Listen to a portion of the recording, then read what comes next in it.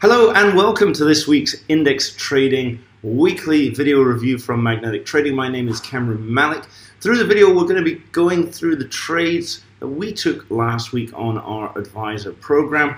We're also going to be giving you access to an exclusive webinar we did earlier in the week where you're going to find out how you can profit from trading the end of quarter on the ASX, the FTSE and the Dow. So I'll give you a little hint. We did that last week and every single one of those trades won. Also going to be giving you some analysis of what we're expecting to happen in the markets in the FTSE this coming week and in the DAX. So let's have a look now how we got on last week. We had two winning FTSE trades and we had a winning trade on the ASX, which was that end of quarter trade, which we'll be showing you later in the video. So an overall return of 1.14% for the week, and we had a return of 3.17% for the month of September. Now, we've said it before, Mark and I typically risk 0.5 to 1% a trade. We recommend with advisor that you can risk 1% to 2%. So if you were risking 2% a trade, of course, returns will be doubled. Okay, let's go over now to the webinar that we did earlier in the week where we taught our clients how to trade the end of quarter, what we did on the ASX and how to profit from that on the Dow Jones. You certainly want to grab a pen to take some notes so you can take advantage of that at the end of the quarter this time. Put it on the line this week. We said we had this trade sitting up. It's one of those trades we can plan our lives around. In fact, many of our clients that we have in our portfolio of clients, we can plan, and we give our clients a lot of advance warning as to when these are happening. And we certainly mentioned to our clients this week that in the last 1.5 hours of action on the ASX today, be aware that we will probably be sending out an alert to trade this particular market. So I'm going to hand you over to Cameron now, and he's going to tell you how we got on. Okay, thanks, Mark. So first of all, we need to look at the principles of this trade. So we trade something which is called market function, which not a lot of traders use, that the market will perform in certain ways at certain times, either at the open or at in this case, at the end of the quarter. So at the end of the quarter, we are looking to sell the market, and this market being the local market in Australia, the ASX, in the last 90 minutes. So that's the key important point. If you are more of an advanced trader, we have our traders through our Pro Trader program who also do look to sell throughout the day and perhaps take multiple trades. But for our advisor service, we look to sell in the last 90 minutes. And the reason for this is that fund managers are looking to get rid of poor performing stocks, so they want to clear their books of those stocks, and they also want to potentially take profits from stocks that have been performing well. And this creates a bit of downward pressure in the market. We see this happen time and time again. Now, the way in which we trade this could be different. We can see on the last trading day of the month, actually the market squeeze a lot higher, take out all of the stops, and then reverse and sell in that last 90 minutes. Today wasn't that case. Actually, the market moved down, which we'll see in a minute, and we wanted to sell and wait for almost the lows to be taken out of the market, and we would get into the trade. We actually sold today at the level of 58.36, and we placed a stop of 27 points, and we look to target down to the 5,800 levels. So in terms of risk management, we're always really looking to take half profits to pay for a stop. So what does that mean? It means that once we're into 27 points of profit, so if our risk in this example is 27 points, we've got a stop loss which is 27 points away from the entry, we'll look to take half profits to pay for that stop and then run the trade on from there. This prevents us from taking losses. And really, trading is all about risk management. We say this time and time again. Winning trades are actually really, really easy. There's not a lot of effort that goes into a trade that goes straight to target. There is effort in trades that are not going in your favor for some time and dealing with the risk of that trade and mitigating risk in trading. So that's what we try to do, try to get half profits off, pay for the stock, and then run the trade. So let's have a look at the trade that we took today and we gave to our clients via our Magnetic Trading Advisor app. With the app, we really give simple and easy to understand instructions of exactly where to get in the trade, where to place your stop, and where we are looking to take profit. So you can see up here on the left-hand side of the screen, we placed an alert today. Actually, at 12:48 our time. Actually, we're in Asia.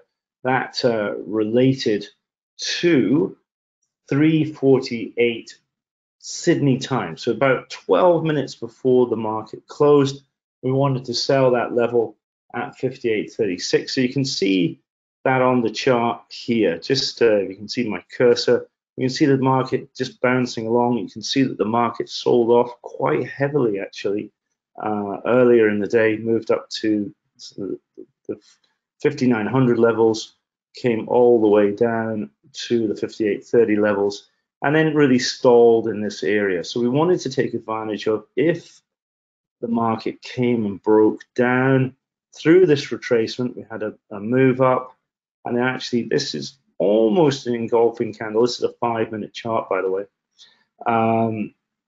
and almost engulfs here, and a breakdown here would mean, or for us, potentially that the market will drop further as the selling pressure comes into the closing 12 to 20 minutes of the market.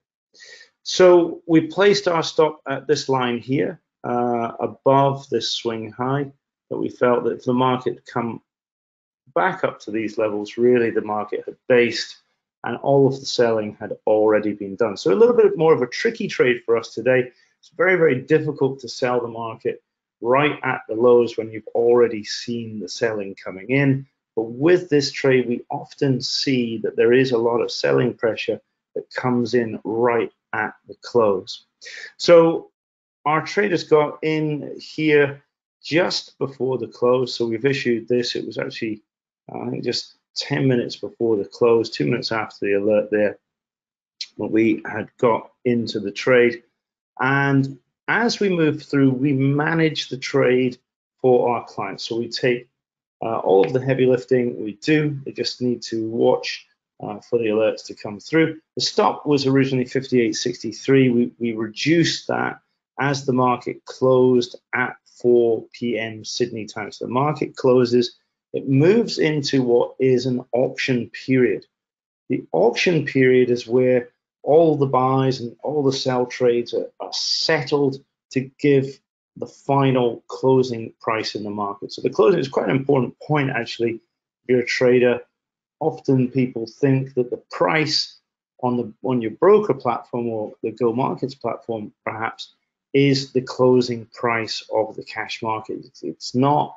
It will be decided when all of the orders are tallied up, if you will, for a 12-minute period. That period can vary between different markets. It's 5 minutes in the FTSE, it's 12 minutes in the ASX. So we want to hold that trade knowing that there potentially will be a spillover of sell orders moving into the auction period, and that downward pressure will continue. So we wanted to pull the stop down just in case that downward pressure didn't continue to 58.42, which really settled our risk only being just 6 points. So 6 points of risk. We took on 27 points of risk. We've reduced that to only 6 points. And then we were going to target 58.12. That was our target. And as we progressed, another couple of minutes later, we reduced our risk completely. So you can see what I was talking about earlier, how we're always looking to mitigate risk. We're always trying to get risk taken off the table, and that really, really helps us in the longer term.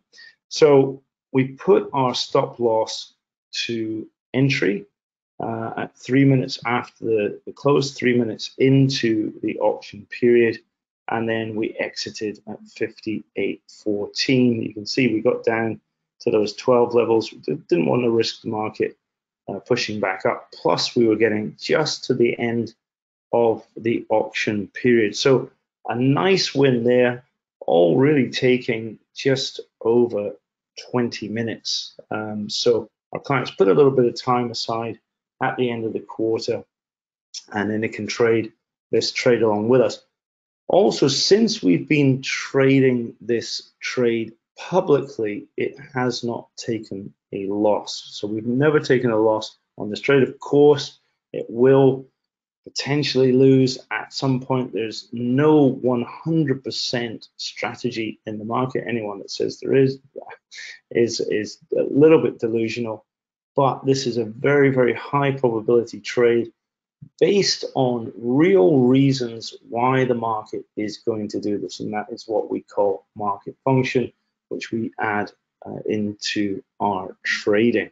So just a little snippet of how the clients did on this trade. We have a number of hundreds of clients actually trading on this trade, so they all piggyback on this. We asked them how they did, and you can see all the comments coming in here that they got on well with the trade. Here are pro traders, Bob making 6% on the trade as well, and some Pete making 36 points, and our other Pete pro trader getting 85 points on the day.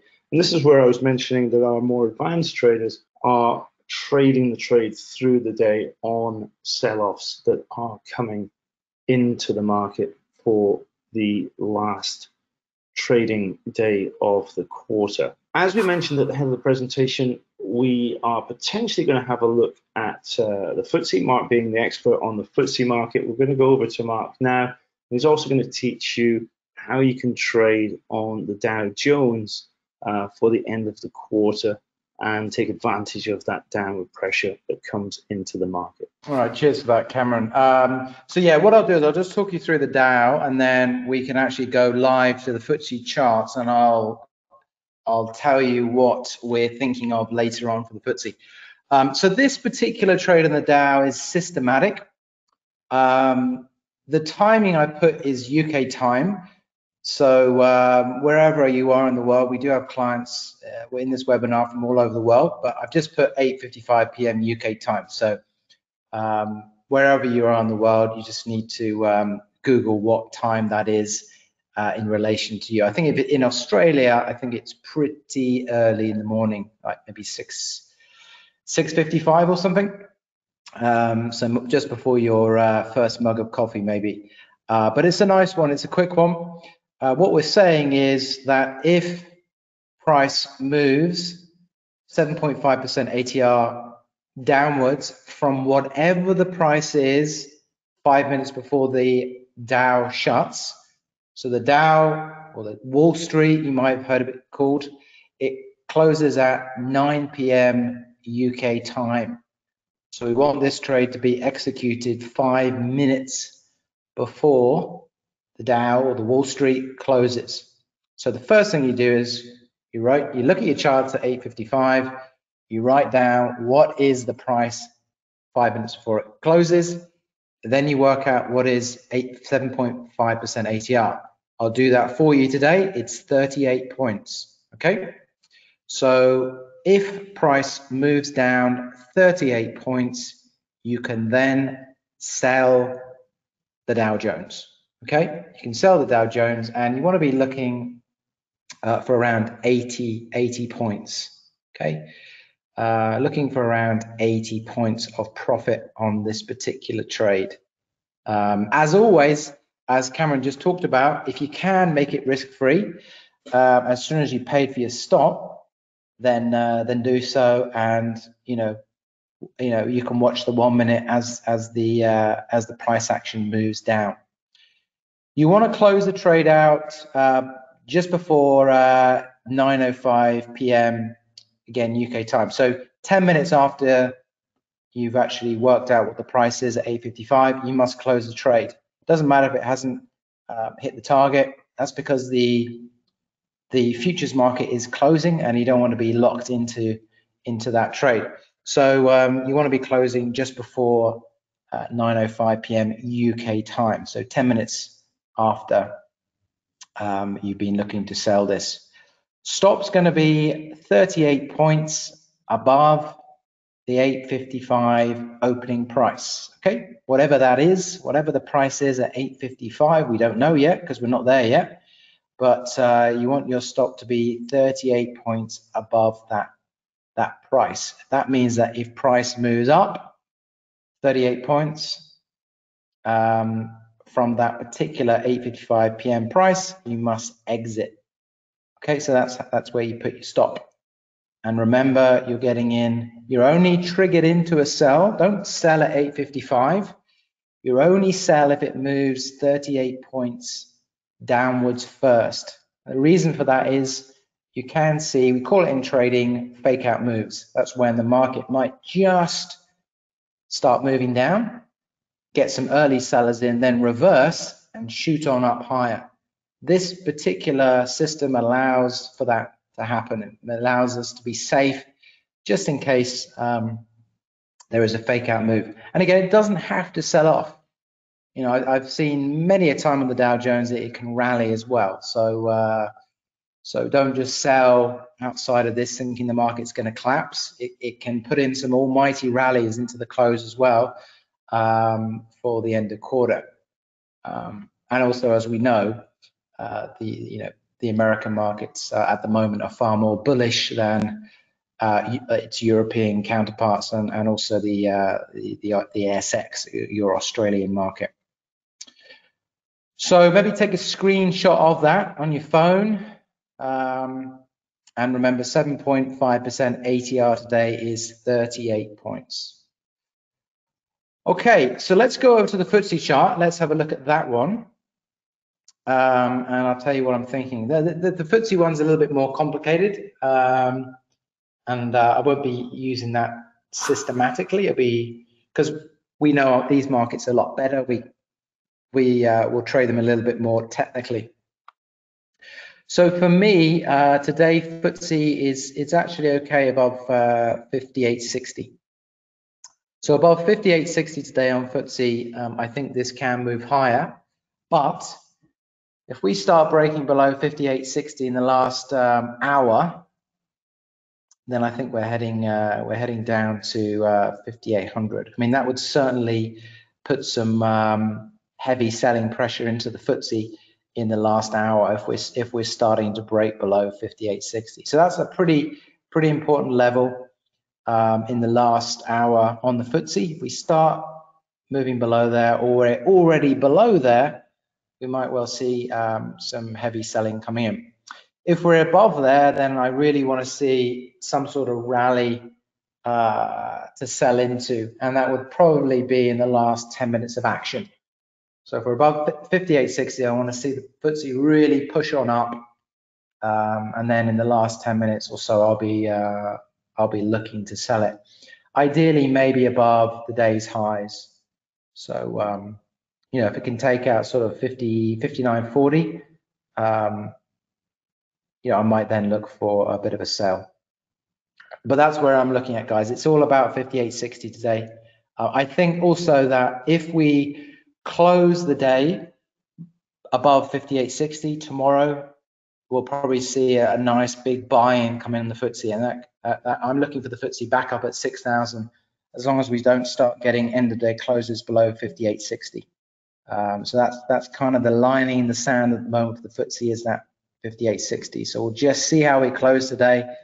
But again, tomorrow we've got another market function trade called the first. It's the first trade of a new month. We're expecting pension money to come in at a certain point into the market, and we'll be looking to buy the FTSE and the DAX. And also, the last quarter can be a bullish quarter as well. People start taking out quite a few options, expecting that the market will end higher. We'll get that Christmas rally towards the end of the year, and the market will be higher than where we are.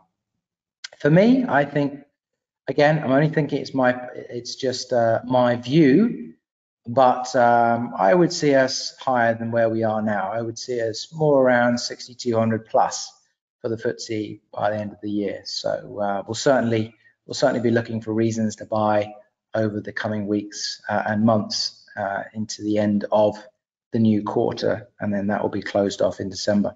Okay, so I hope you enjoyed learning how to trade and profit from the end of quarter trade, not only seeing our trade, but seeing how our clients are getting on also. Now, the analysis for this coming week. Now, with the FTSE, 5,800 is going to be key, and it is bearish in the market while we're below that level. If we can gain above 5,800, we see the market moving to 60-50 levels. Long term, though, we are bullish above 55.50 in the market. Now, the DAX last week has been quite neutral. The key level for us is 12,850.